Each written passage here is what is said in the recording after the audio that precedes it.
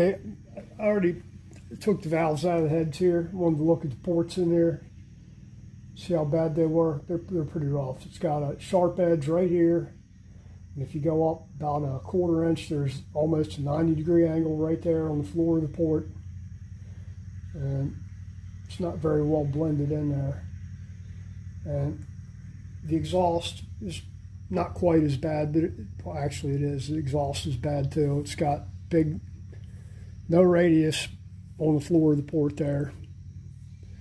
Bowls don't really match up very well. And then on this exhaust side, the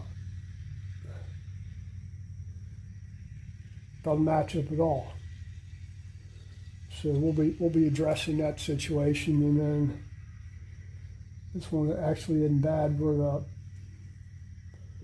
really need to unshroud them very much in the combustion chamber here. I don't think we do anyway. It doesn't feel like it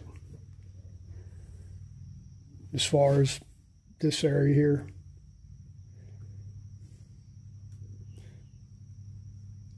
Seats weren't terrible. Valves were still seating pretty good. A lot of carbon up here at that edge. So I'll be cleaning that out and go ahead and deck the heads and check the squish on it to see how close it is.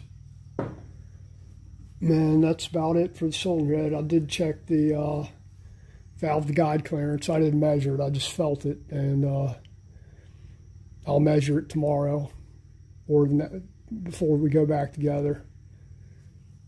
I'm probably going to get valve springs for this thing just because, 42-year-old valve springs aren't really a good thing. And probably go with Kibble-White or somebody like that. Or not somebody like that, probably Kibble-White. I used to use them a long time ago, for years. And they always had quality products. So we'll see what we got there. May or may not. I don't know yet. But when I go to reseat the valves, the intake seat's probably wide enough. It does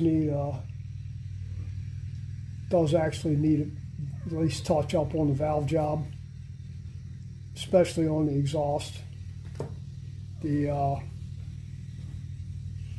need an exhaust valve at least, because it's got a little dent in the face of it from, age. Running, don't know how many miles, but we'll need to address that too. So, at least exhaust valves. The intake is fairly